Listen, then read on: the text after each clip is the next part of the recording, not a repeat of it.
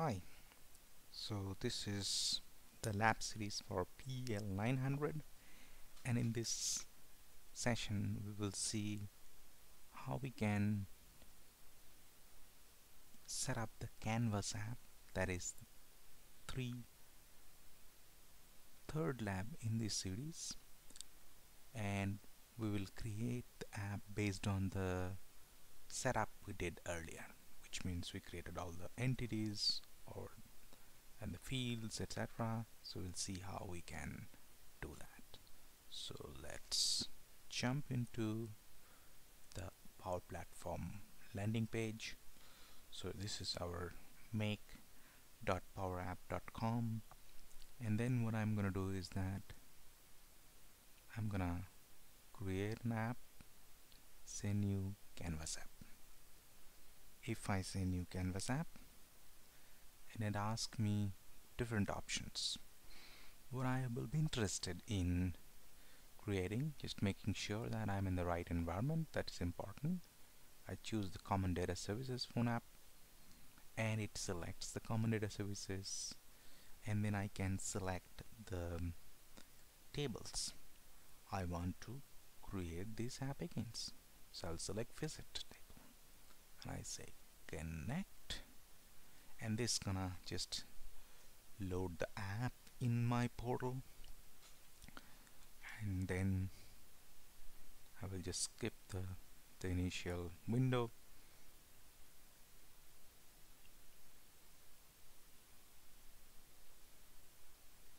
As I don't show it any, I will go to File, Save, give a name of the app. Maybe I can give something like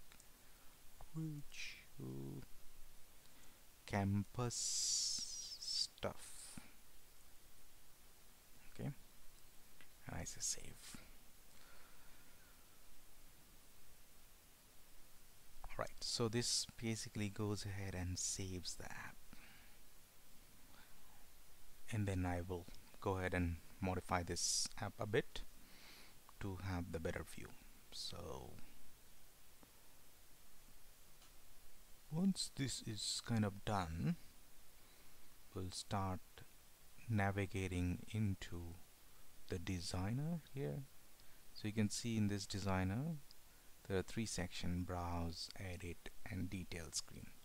So we'll first dig into detail screen. We'll explore that, and I've got a detail form. You can also run this app from here, but we'll just modify it for the timing. Go to the detail form, you select the detail form, and there are a few fields display. I want to display more fields, so I can just say go ahead and add actual start, actual end, building code, and then I go down and I say schedule end, schedule start. Okay, so I basically add that, and then I say visitor. Okay, so I'll say add, and they get added to this form. I also go ahead and modify the edit form. Okay, the screen. So in this you basically have the edit form 1, that's where the edit is happening, and I want to add a few fields in this form. So what I'm going to do, I'm going to go ahead and say actual start, not actual, I will probably add schedule start, schedule end, building, and visitor. So visitor and building. Okay, so that will have but a busy form here, and then you can see now you can just alter the thing. I'm not just going to spend a lot of time beautifying things, and then you can rearrange and make it more logical. And then let's go back to the initial screen, that's the browse screen, the first screen which gets loaded. You can see that in the browse screen you can just select the template size property from the from this.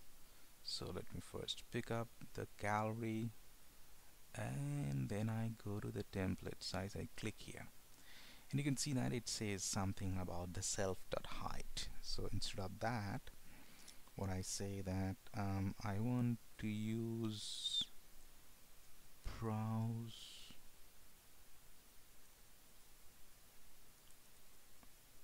gallery 1. No. Dot height minus 60. Why it is changing? And then I want to make this minimum as 150. Is that fine? Should be fine. Yeah, it looks better. And then on the top bar, I can see that I have got something called created on. I'm not interested in created on at all.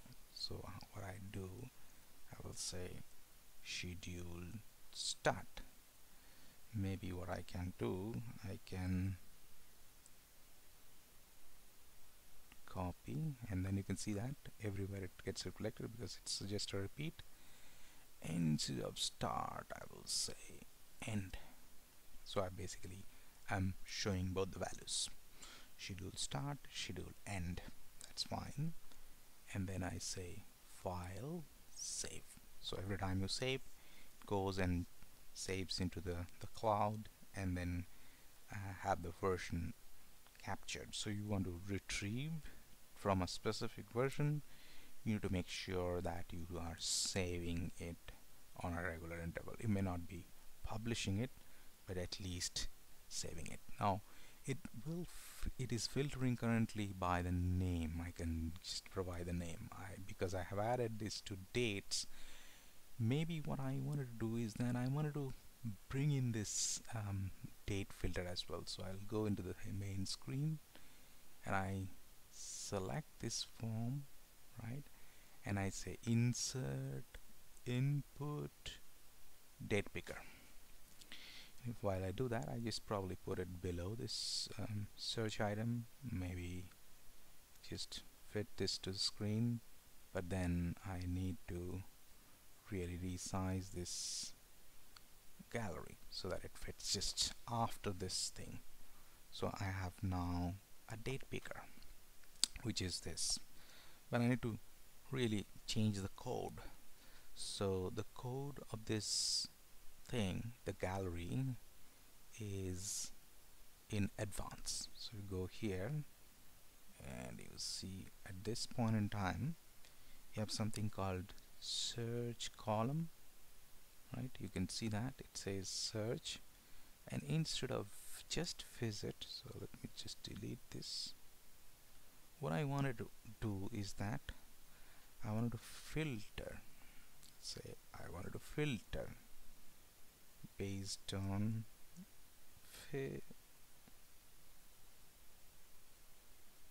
what I'm doing. No.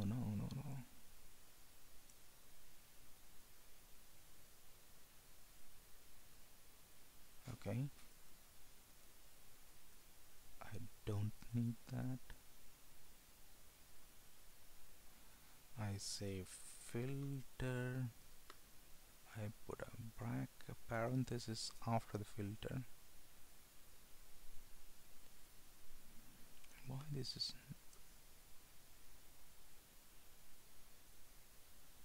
so slow?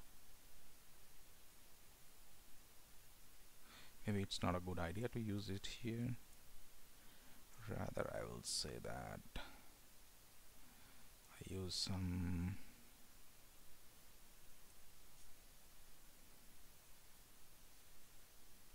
text editor, let's say, and I try to put it here and then paste it later. So what I wanted to do is that rather than filter, I wanted to add the filter criteria against visits, against scheduled end. When schedule end greater than equal to date picker 1 picker, okay, dot selected date, and then it basically ends here. Okay, that criteria ends.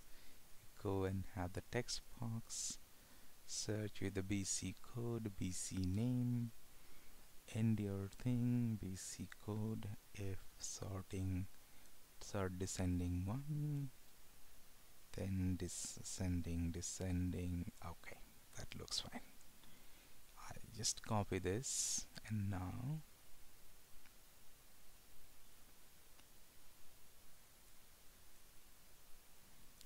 paste it. Yep, so that's easy. So you can see that now I have got the filter applied over here, right? So this is almost done.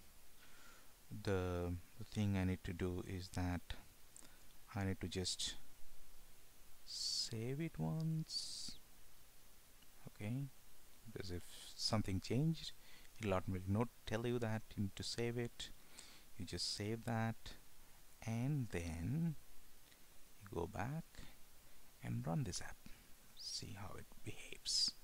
So if you search by, let's say, Scott, only the Scott will come. If you search by date, let's say November 12, and only the November 12 should display. I'm sorry. Yeah, so should be fine.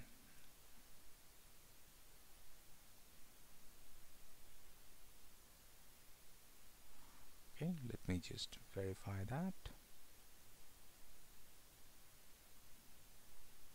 This.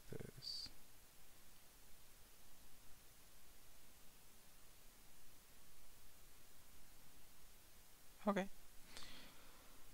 Right, so let me just go into that, check that app, and then what I need to do is that I need to publish this app. So let us say publish this version. That's fine.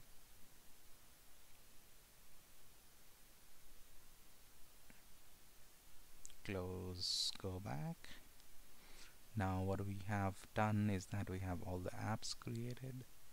I go to the Power Apps window again, go to this thing, open the solution in the same environment, and I say add an existing app, and then you select the Canvas app outside of the solution, select it and say add. Once you add that, then it becomes part of this subscription. It is now locked. Cancel file. Alright, file, close. That will release the lock, and then you say add. It should add that. So you need to make sure that you're not modifying it. And once you're done, you say publish all the customization, and this gonna make sure that they are all becoming kind of available as a solution. So with this, the lab of this section ends here. Thank you.